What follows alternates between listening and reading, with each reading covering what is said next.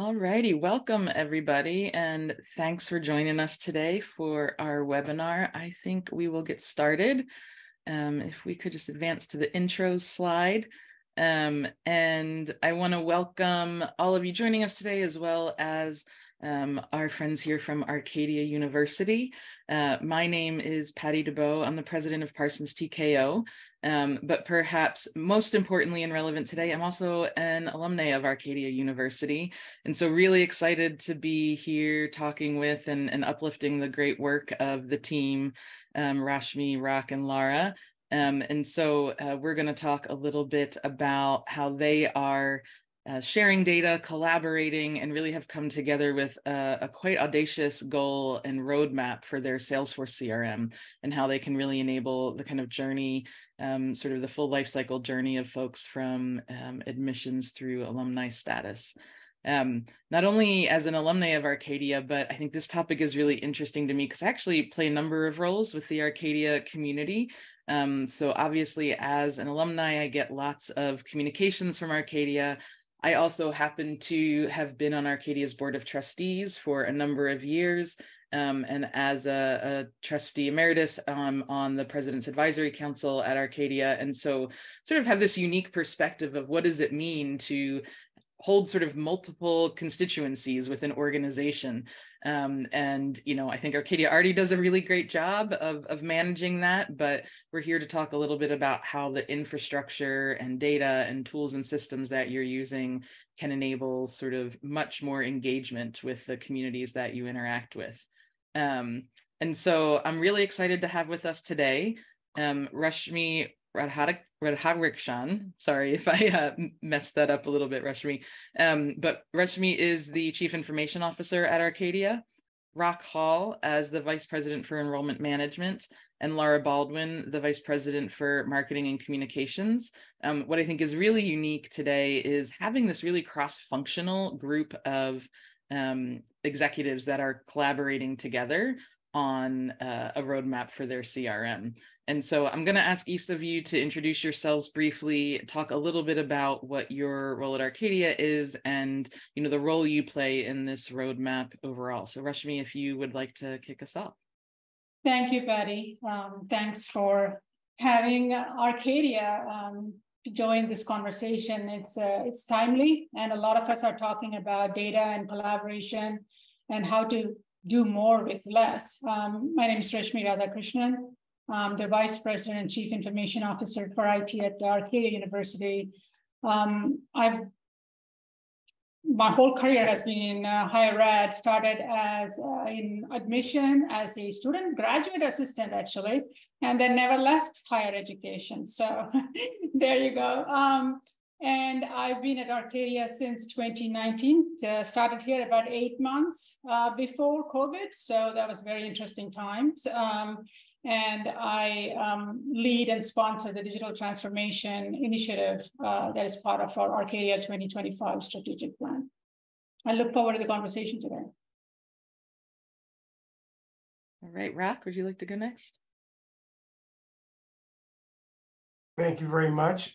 Good morning, all. My name is Rock Hall. I am the Vice President for Enrollment at Arcadia University and the Chief Enrollment Management Officer. I've been at Arcadia, it will be 3 years officially tomorrow, and time has flown.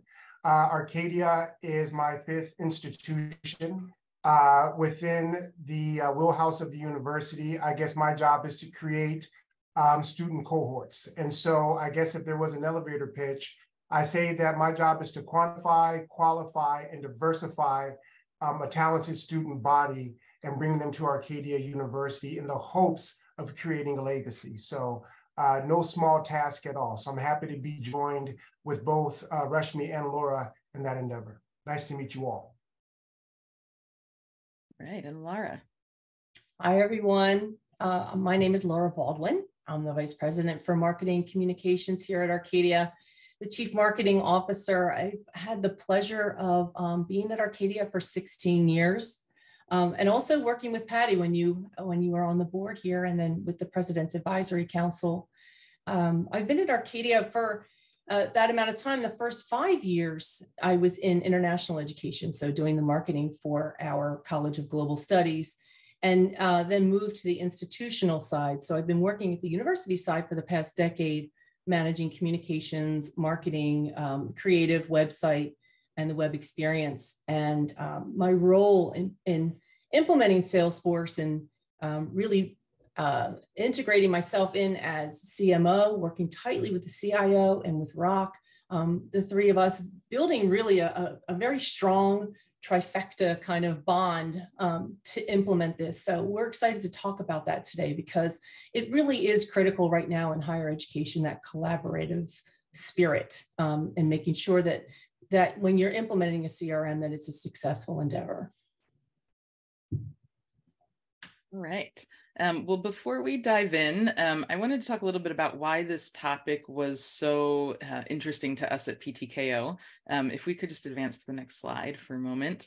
So at PTKO, we are a digital consulting firm that works with higher ed institutions, nonprofits, and mission-driven organizations of all types.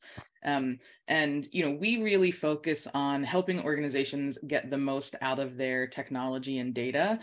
We have a philosophy we call engagement architecture, which for us says that your outreach platform is a very holistic ecosystem. It is not just your tools and platforms, but it's also the people, processes, strategies, data, and types of engagement that you are trying to enable. And one of the things that we may touch on a little bit here today is the idea of selecting a tool, migrating to a new tool can be seen as a bit of a panacea, as that will solve all of our problems. But many of us know that that is not true and not the case. And so our approach and philosophy to this is that it's as much about the people and processes as it is about your tech and data. And that's part of why I was really intrigued by the approach that the Arcadia team has taken to this roadmap that they're building. So with that said, I'd love to show you a little bit about the roadmap that the team has built. And so we can pull up that visual. But I wanted to ask if maybe Rashmi, you could start for us and just give a little bit of an overview of this roadmap. What is the holistic picture of what you're trying to build to integrate, really just about every department at Arcadia into your Salesforce plans? Thank you, Patty. Sure. One of the first things that I was asked to do was to look at the needs of enrollment management, because that's where everything starts in a higher education. So it could be seen as our front door. And we were using a really outdated CRM that was hampering the work, not only the operational side, but the entire marketing and the engagement strategy. So one of the first things that I was tasked to do was to evaluate the needs and look at what would replace that. We took a slightly different approach. Instead of saying we are going to look at a point solution that will serve admission or a particular department, we wanted to take a much more holistic look. So what we did was we had a couple of sessions where we brought in stakeholders from the president onwards and had conversation about the vision of the university. What do we envision? What is our culture? What are we trying to build in the 3 to 4 or 5 years, whether it comes to admission or our current students or our alumni? And what emerged from that is that as nonprofits, we are all doing more with less. How do we still maintain that personal relationships with different stakeholder groups if we all have different solutions and we have not enough bandwidth to corral all those things? And that's how we selected, after a very collaborative process, Salesforce as our engagement platform, because that's exactly what we wanted. We wanted that connected fabric throughout a student's life cycle at Arcadia. So, everything else started from the point of creating that vision. That's fantastic. And one of the things that hopefully people are picking up looking at this graphic is the team has a really ambitious plan to integrate just about every department's data here, from admissions and enrollment to active students and their both academic and non-academic student life data. your marketing, outreach, operational data, advancement, alumni, fundraising. There's quite a lot that's going into this over time. And so can you talk about, whoever wants to chime in here, like, how did you kind of build that ambitious plan? And then very specifically, how did you decide what order to work in here, right? You have a very intentional kind of order of what data you're going to bring on board first. Yeah, I can probably speak more to the why. And I think Laura and Rashmi could probably speak more accurately to the architecture and the how. But I think the whole intent of this roadmap, as you said, was to create an enriched student engagement experience. I think the broad conundrum within higher education is this idea of how do you not only capture, but retain student talent. On the front end, that's recruitment. We had to better understand the gaps. Rashmi said it best. Where's the data? How well was it kept? Is it accurate? You know, is it disaggregate? Can we bring it together? I landed maybe a few months after Rashmi did, and very much the same phenomenon. I say that I was very much feeling around in the dark, trying to identify data buckets to see where the gaps were and how to create stronger fidelity within those systems. I think on the front end, we've kind of solved a lot of that conundrum. We're attracting a better student. We're yielding a better student at a higher rate. On the front end, we have a lower attrition rate than we had in years past. You know, your first to second year retention is a good sign of the health of your university. Our first to second year retention has grown because we better understand the stop gaps and how students move. As we progress, the idea is to grow with Salesforce, understand it better, and then in a perfect world, as they graduate, they become those alumni like you, Patty, who come back and give their time, effort, resources, and also create the legacy that we speak of within Arcadia. So the whole idea of the roadmap was this idea of being student-centered, meeting the student where they are, but more importantly, creating a holistic experience from first contact to graduation. And can any of you speak to, you know, where you are today in this roadmap and just sort of generally how long this is intended to take? Because it's ambitious, right? It's a lot of not only tactical data, but also kind of adoption and change to support. So what is this going to look like to actually get to that, you know, number 8 on the roadmap? I want to first speak to this visual itself, and it clearly says phase 1 because we are already shifting things. So what this is our original phase, but we knew going in, none of it is going to be linear or end at phase 1. So where we are right now is in phase 5. That's where we are, not phase 5, step 5. But we've also jumped around in 6. We've also gone all the way to 8, like Laura said in the beginning, started evolving. And what you don't see is the College of Global Studies. And so where we are at this point is sort of re-looking at our roadmap. And we realize that there is such a demand that you can't really take a linear approach. So we've taken a very much simultaneous and adaptive, just a very agile approach to this entire scanning for opportunities and integrating Salesforce in there. But their roadmap hasn't changed too much because it was intentionally meant to touch about every office at the university, whether this is their primary source of, record or not. I was just going to add to that too, because taking that enterprise approach to it when we started was so instrumental into how this roadmap was built. And I think it was visionary at the time because, we had to start with admissions. We had a CRM that wasn't going to make it too much longer.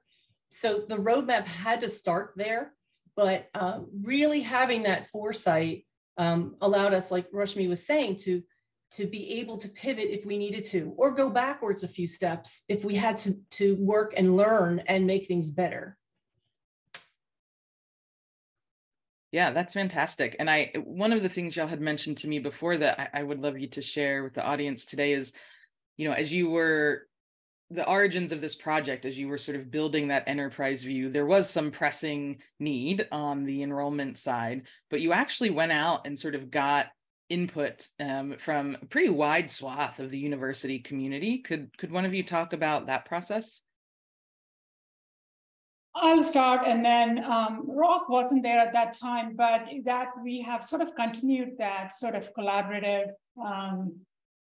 all hands on deck approach to this particular project, including one of our very important grant work where we incorporated this work into that grant for student success.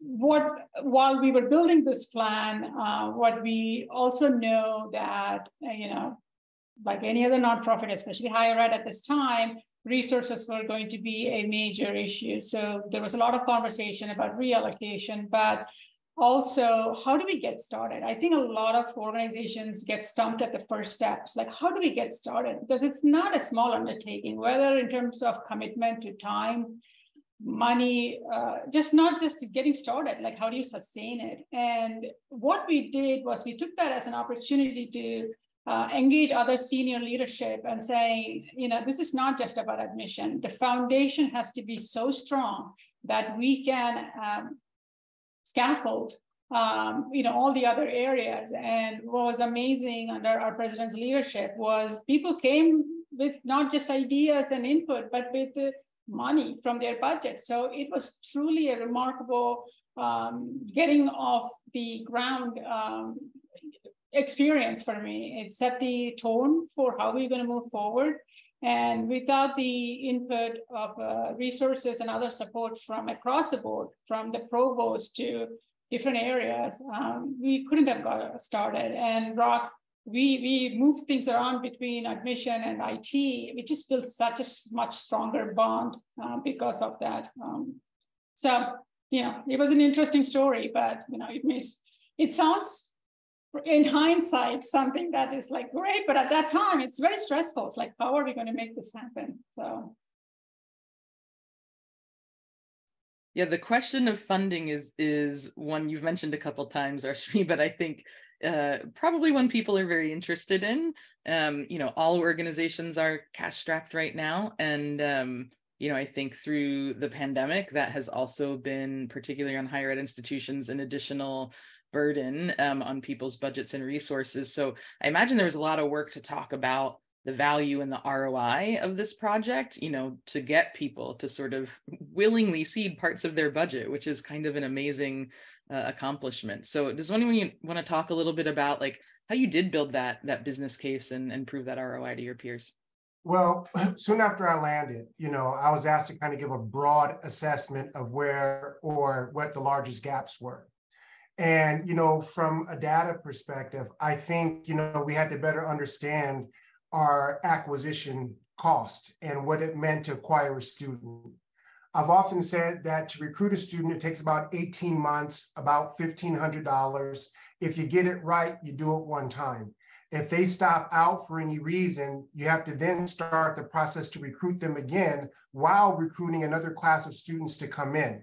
And so that push and pull on resources, that's the first thing we had to figure out. Why were they coming and leaving so early, and what could we do to change the trajectory of that? We understood that through some of the data disaggregation, that year one to two, maybe they just didn't like us. For whatever reason, they wanted to go back home, wanted to see a different university, the fit wasn't right.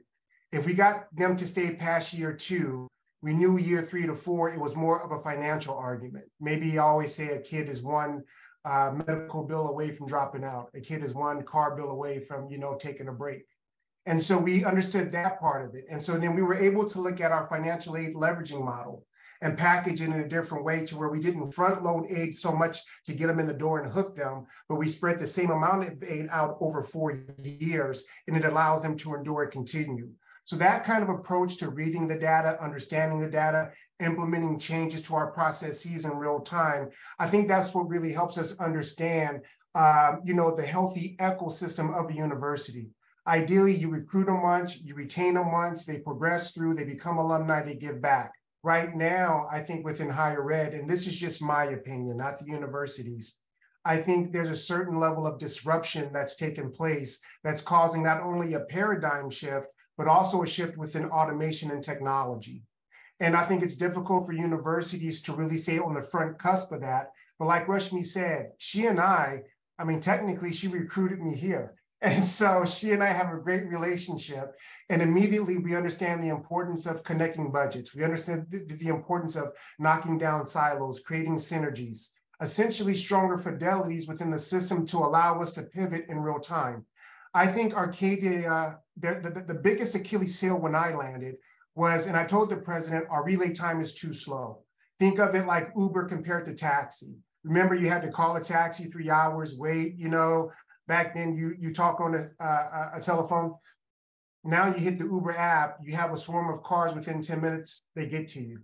I've argued that sometimes it benefits us simply to be first and out the gate. As a small university surrounded by a number of bigger universities, it was very much a David v. Goliath situation. I think a lot of our success last cycle, we got out first, we got out better, we understood the data, and more importantly, our relay and response time was so much better than our competitors, even the bigger ones. It allowed us to win the race. So I think collaboration in that regard is just, you know, non-negotiable. It has to happen. And hopefully you have the kind of relationship that the three of us have where it's fairly seamless. Even when there is no money on the table, you make it work.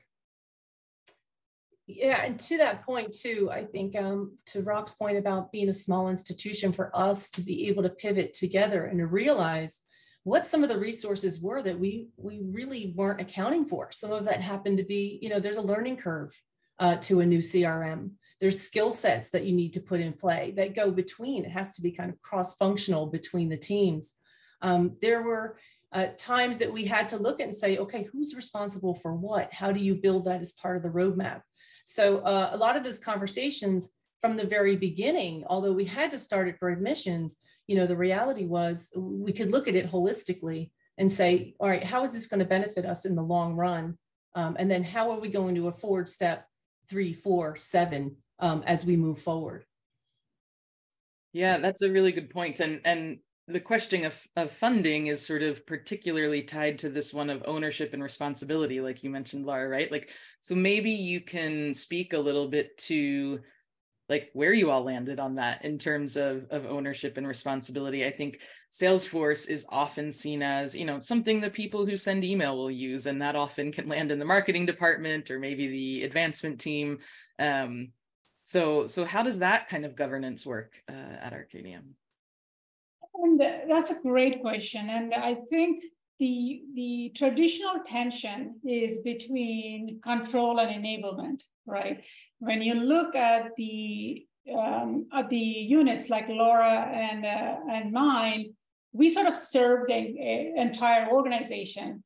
And while we want to make sure that we are streamlining those efforts and have consistency, this is also not about control. So the approach we took at Arcadia was one of enablement. So knowing that somebody embedded in Rock's team are the most knowledgeable about admission, who can anticipate the need better than they could ever do within IT, right? Same with Laura's team. So, and with student success, the leads, the functional leads are the ones who are going to make or break the project. Sure, IT is important, marketing is important, but the functional units, their leadership is incredibly important. And there is a lot of meetings. And what you also discover as you go through the process is there are stakeholders you never accounted for. And some of them are the ones that we need to bring in because there has been no conversation about data. There are data black holes.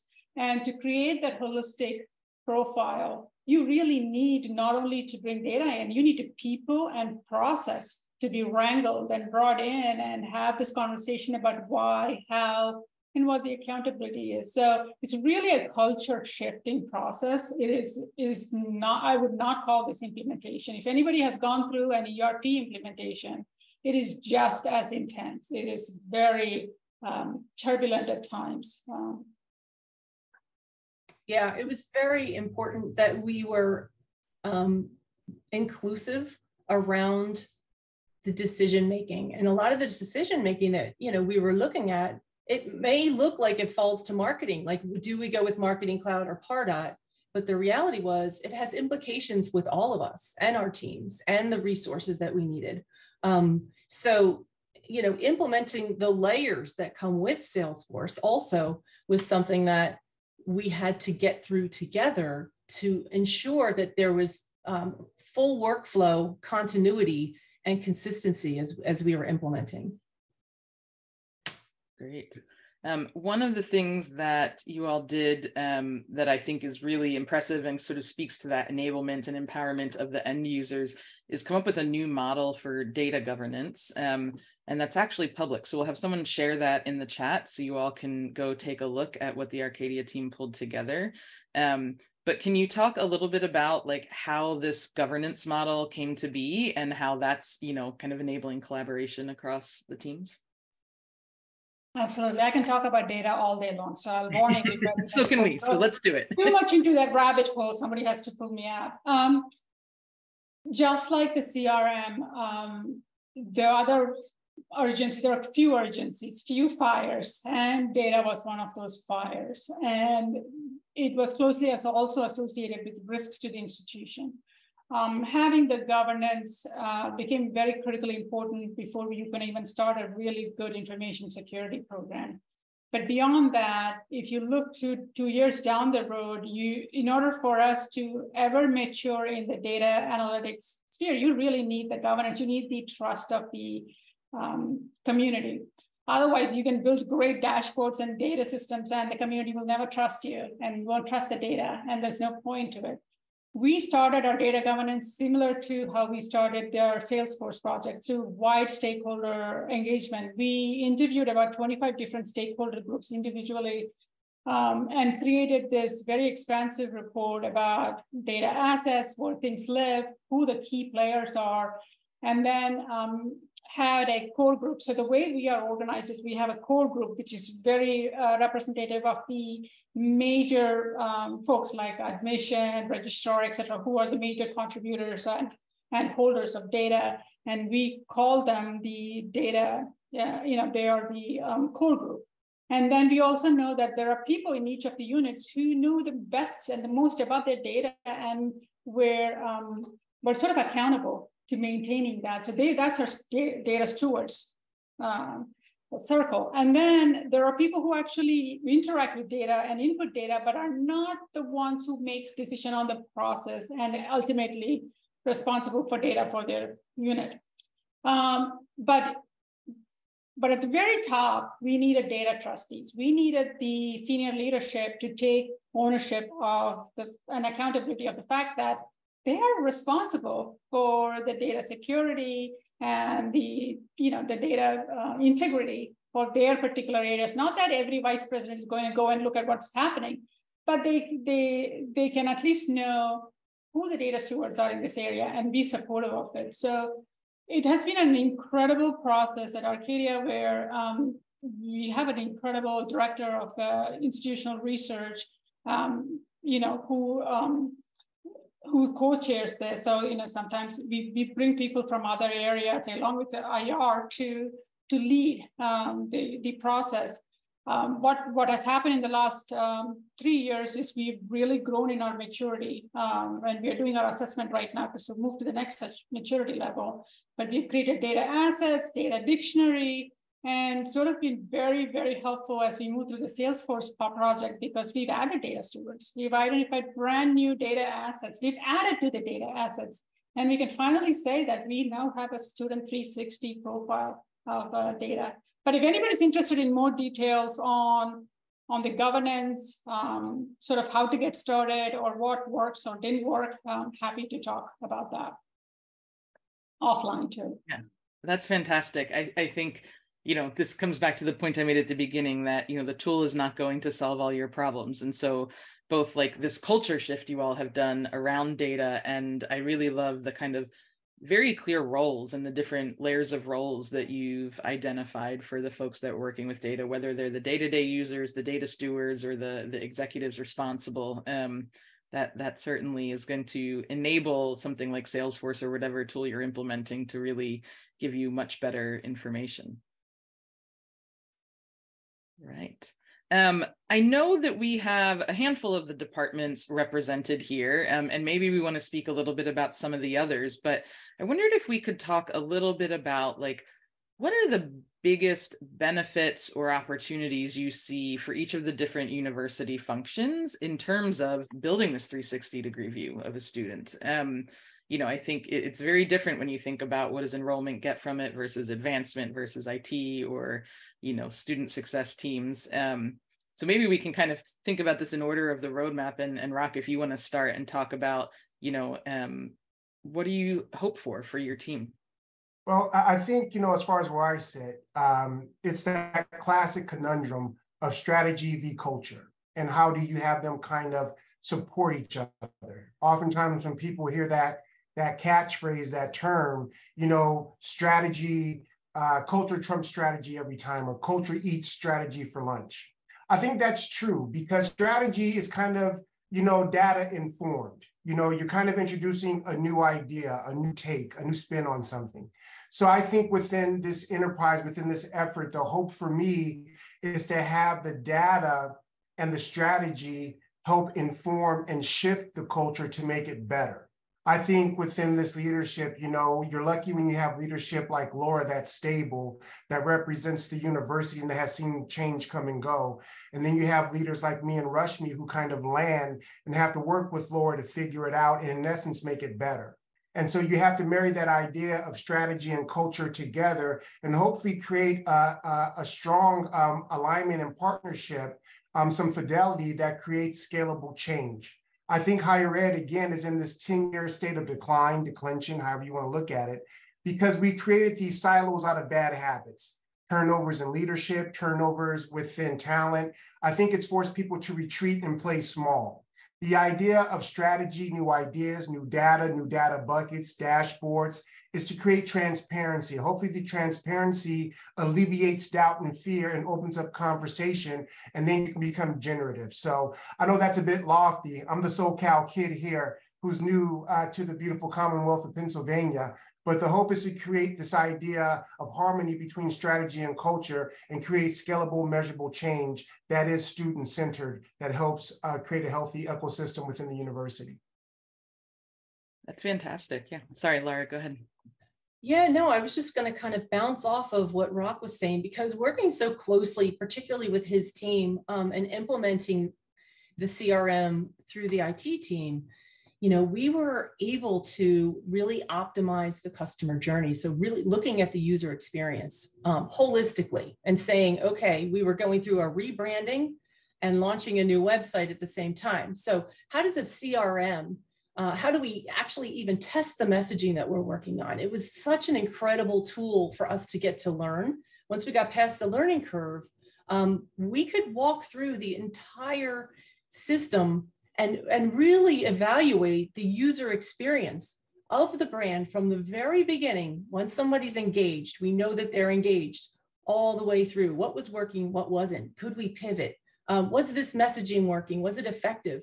We've never looked at billing before. How was billing affecting how people were moving into the next level of where they needed to be? How were some of those main key indicators really showing through in the CRM? So from a marketing perspective, it was that ability to automate some of the things that we have been working on and working with the enrollment team on, but then also being able to say, okay, this is what we know. This is collecting the data. This is looking at some of the behaviors, tying it into the website. Now, how do we take this data and have it paint a picture and tell a story, build an algorithm so that we can say, hey, this person is actually really engaged and we should really be focusing on them using Pardot and Salesforce. And of course, this roadmap took time and we did have to backpedal a couple of times, but the realities around my hopes for my team now are that we're far enough along to say, okay, we have this rich data. The next step is really putting that into action and dovetailing right in with what Rock was just saying.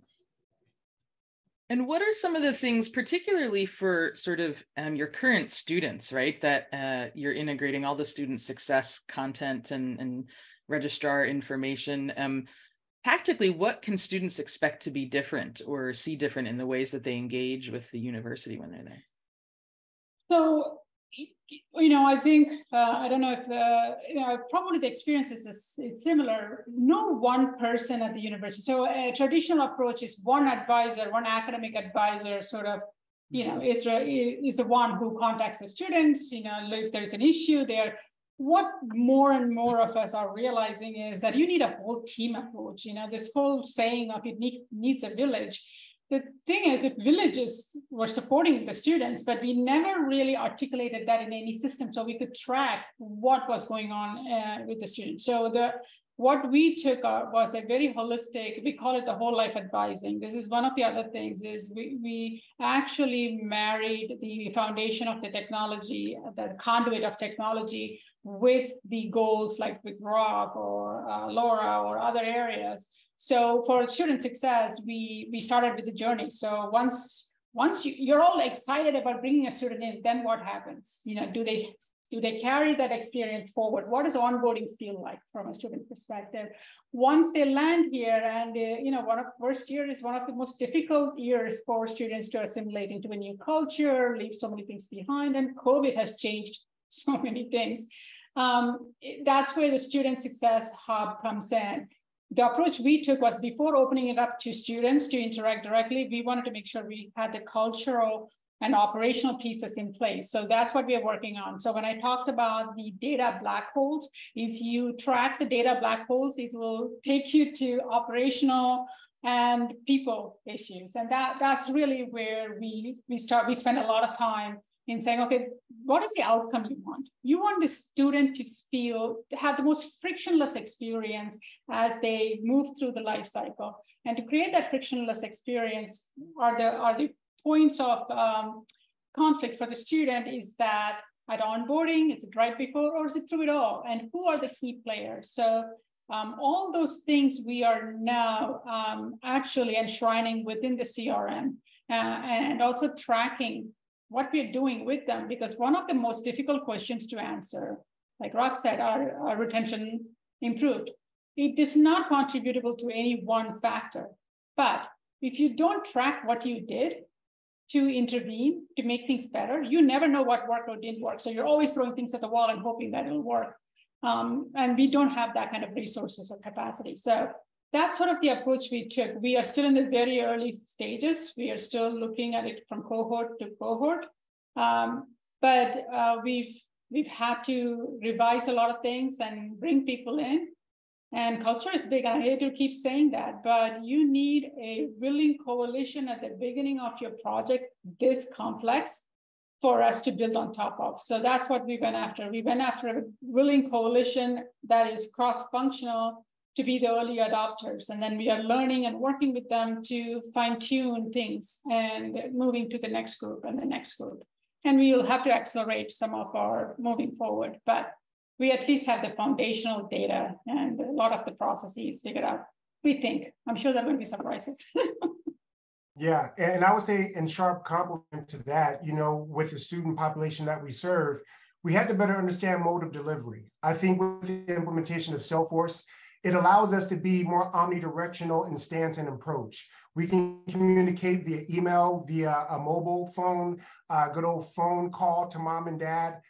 We've created engagement spaces for prospective students, current students, alumni, parents throughout the course of the journey. So again, getting back to this idea of this ecosystem and how can you best cut down on the relay time, I think this idea of mobility is really still in its infancy. As Rashmi said, we're learning as we're growing. And we've been talking about this idea of gamifying the process in some regards. When it comes to registration, you send out a blast to a kid and say, hey, 5 questions in under 60 seconds. You get 3 right, you'll get your registration materials.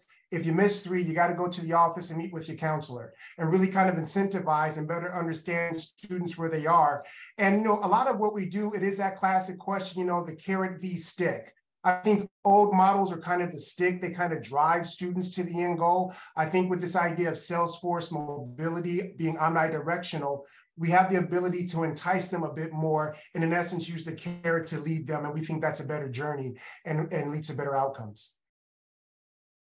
I love that. And y'all have started to touch on this, but we've got some great questions rolling in that I wanted to share with you.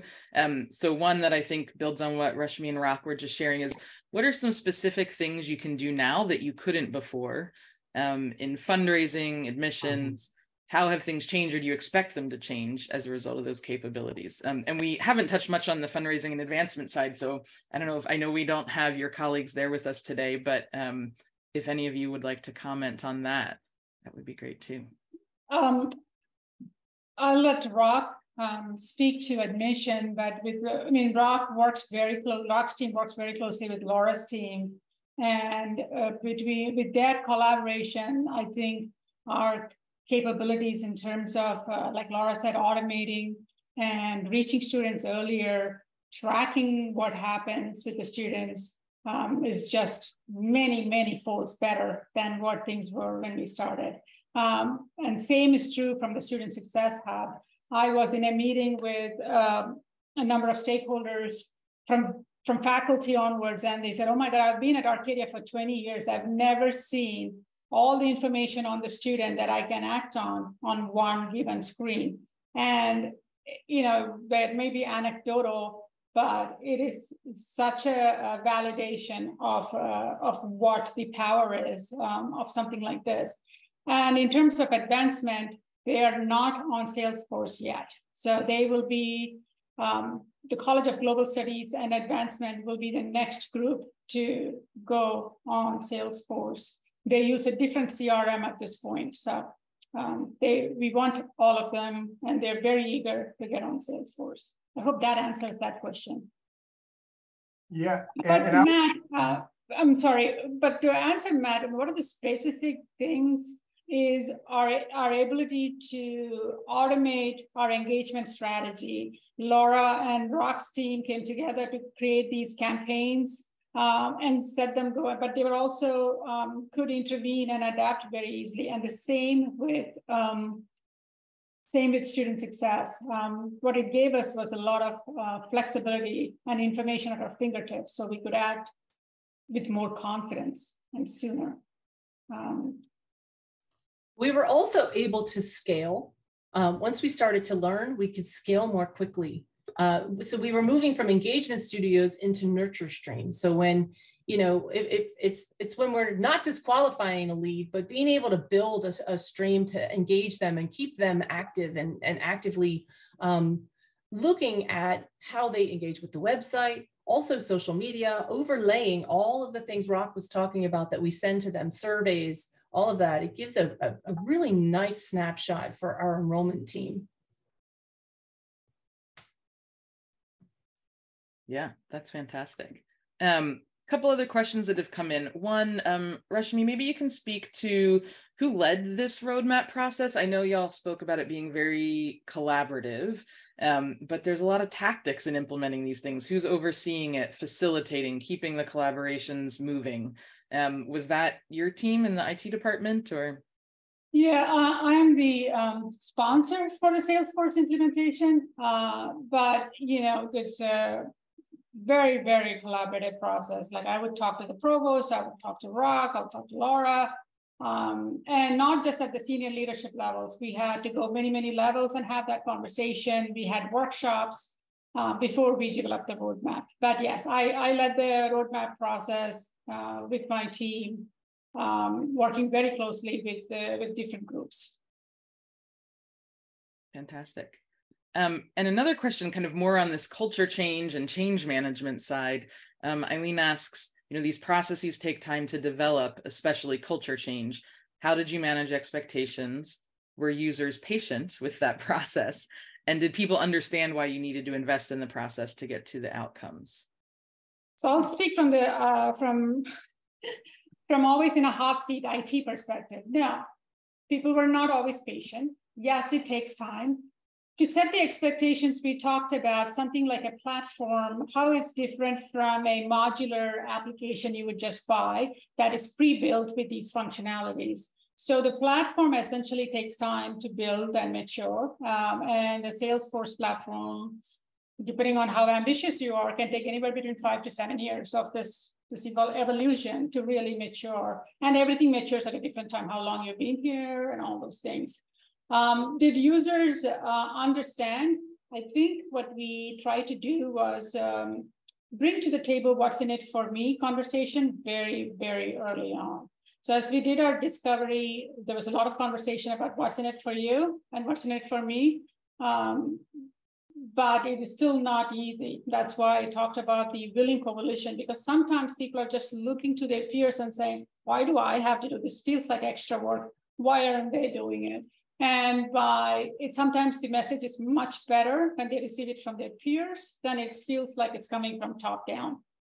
So those are some of the approaches that we took, but by no means is this easy. There were definitely one-on-one conversations. There were times when I had to intervene and say, let's cool down, let's take a step back, let's talk about it, because listening becomes really, really hard. Real listening becomes really, really hard when temperatures are that high. On that topic, are there particular lessons learned? Maybe we could do a little round robin with all of you. Like, what are some of your lessons learned from this process? I'll just throw a real quick one, and then there are many, many lessons. But the first thing I would say is don't underestimate the time data will take from this project. So one of the first groups that went live was admission, and they are especially tricky because they have a lot of outside sources of data, which would be similar to advancement alumni as well when we get there. They bring in data from a lot of different sources, but not only once, it's a repetitive process, and we had to always keep it updating. So the data integration, having a strategy for data integration with internal and external sources, and I know this may sound very technical, but maybe not for this audience, but it's incredibly important that you have everybody understanding that you have to crawl, walk, run in this process. And crawling may look very manual in the beginning, and it is not that panacea everybody expected out of implementing something new, but that will come if we are patient with the crawl and walk, as long as we can communicate very clearly what the first phase looks like, what the second phase looks like, and the multiple phases look like. So that would be my advice. And I think that the time frame is really important. Communication and making sure that we're communicating all along the process. But my biggest advice really would be to be open-minded and to be able to collaborate. You have to let your guard down. You have to let the silos down, and be able to question each other and be able to ask for help when you know that you need it. Because, like, again, there is a skill set learning curve. There is decisions that maybe you made that you have to revisit. And that was one thing that we had to do. As we got to kind of number 3, we realized we didn't build in a lead component. And we actually had to go back to number 1 to reset what we were doing. And it took about 3 months, but the willingness of all of the teams to really identify that, yes, we actually did need this, and to go back and to do a rebuild, which took time out of this whole roadmap, but we were open with each other, and we were able to realize and make the business case as to the why and what the ROI would be in the long run. And I would say, I agree with both Rashmi and Laura. I would add, you have to a certain degree, program failure into the process. Again, when you have strategy v. culture, both sides kind of know they're right from their framing. And I think Rashmi said it beautifully earlier, as a leader, especially, when you're kind of viewed as high on the totem pole, I think your ability to listen dispassionately to people who've been on the ground for a number of years is key, because those frustrations are them really communicating things that they've witnessed and seen before. And then your job is to better understand that and align it with the data. And within that process, things will go off the tracks. People would not meet your expectations. You might mishear something and go in a different direction as a leader. Show grace, show patience, commit to the process, get up every single time and keep going. You can figure it out. Those are fantastic lessons. Thank you all. One question, because y'all spoke a bit about the timeline here. When did y'all begin this process? We started looking at, we started evaluating right after I landed. So we started this process around October of 2019. We decided to use Salesforce in the February of the following year. And then we launched the project right after COVID, beginning of April of 2020. So that's when we started. That's helpful, because I think, a lot of people are wondering, what does this look like? And, you're going on 3.5 years now and roughly halfway through this. But as you've said, you've had to go back and iterate and change the plans. So not a quick and easy process here. Sure. All right. One other question that someone asked was, what tactics are now in place to deal with data quality and data standard issues that arise when integrating data from multiple divisions and sources? Who's accountable for this at Arcadia? Yeah. Alejandro, is it? Like, I'm hoping I'm telling your saying your name right. People kill my name all the time. So we sort of look at this as a simultaneous process in terms of data quality and data standards. And that's where the data governance, having a formal data governance framework was incredibly critical for us. Understanding how data speaks to different systems. We have 5 main sources, but we have at least 25 different sources of data that actually have to all come together to create a holistic picture. So we were dealing with multiple point solutions in terms of integration, and that didn't leave anybody happy, because my team is pretty new and we sometimes didn't even have the source code for these integrations. What we did was we took an inventory of all the integrations. And like I said, we did an inventory of data assets. The data quality and the data standard in terms of integrity was created pretty collaboratively by the data stewards and the data governance committee. It didn't come from any one source. So, after multiple times of meeting, people decided this is how we handle data. This is what the data quality needs to be. This is the standard. How do we maintain data hygiene? Integration is a whole different animal, because you then have to say, okay, am I going to invest in these point solutions? How do you scale your operations when you're still working with point integrations for all these different sources? So what we decided to do, given our resources, was to invest in a integration as a platform solution. And who's accountable for it? I think the data integrity, overall, I'm responsible in terms of chief information officer, in terms of the data itself. But the people who are accountable are the data stewards, data guardians, and data trustees. That's where our framework comes in. And in terms of integration, we work very collaboratively with the source unit and the destination unit in terms of where data is going. But we also have a data warehouse. So it's a very different question about who's responsible for data issues and who manages the integration. But that's a different question about data warehouse. Great, thank you. And we've just got a few minutes left, so I'll ask one final question that someone shared with me via email in advance.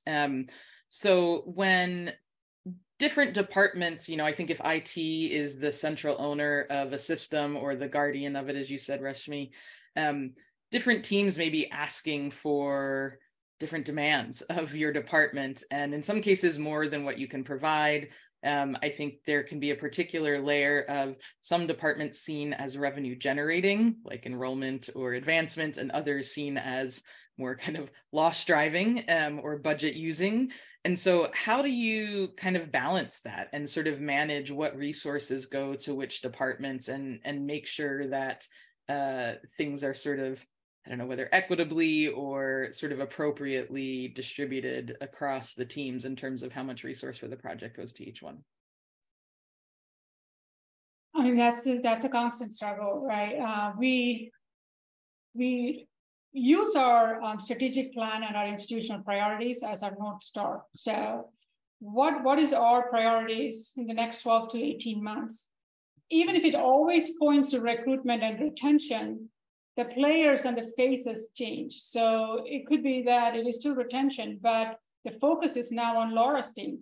How do we now move up the funnel and use our application behavioral data that we never did before? What needs to change at that point? So it becomes about conversation. If there are conflicts, which it always is, because there are multiple people who want their needs to be prioritized for very, very good reason. We have a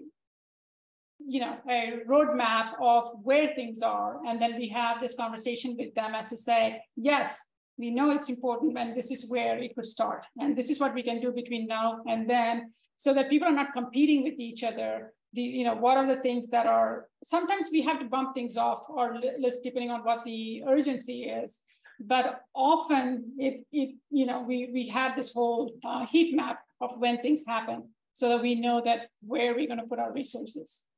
And the senior leadership and the funding is another way of gatekeeping some of these requests coming as well. I mean, there's only so many things you can do with the limited resources.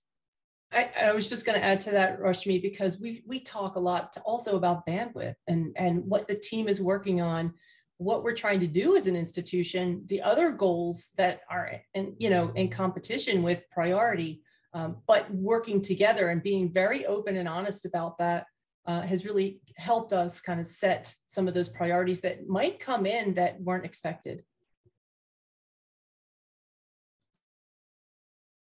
All right. Well, we are just about at time. So I want to thank all of you for joining us. This has been a really fascinating conversation. I think getting some insight into where you've been with this, where you continue to go.